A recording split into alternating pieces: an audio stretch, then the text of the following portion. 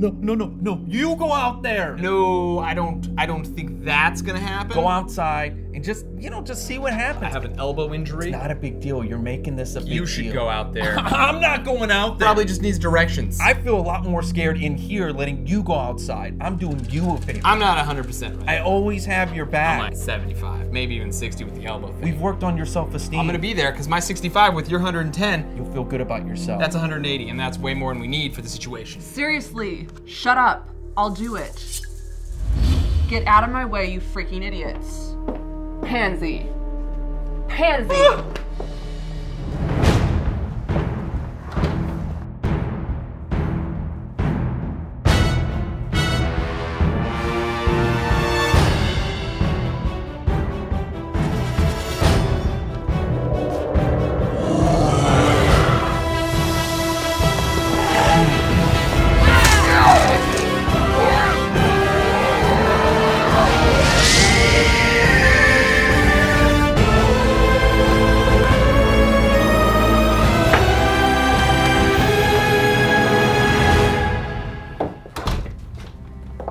It's a shame, they're always so hot.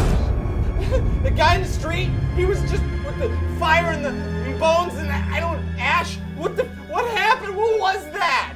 How dare you? This is my home. I will defend myself. If you come near me, and I will strike you with this club. I will strike you down. Chinese sound good? Yeah, I'm starving. Let's get out of here. Are you gonna drive? Oh yeah. Later. I want like those little noodle things. Sounds good. Hey guys, can you bring back some Hong Kong style beef chow fun?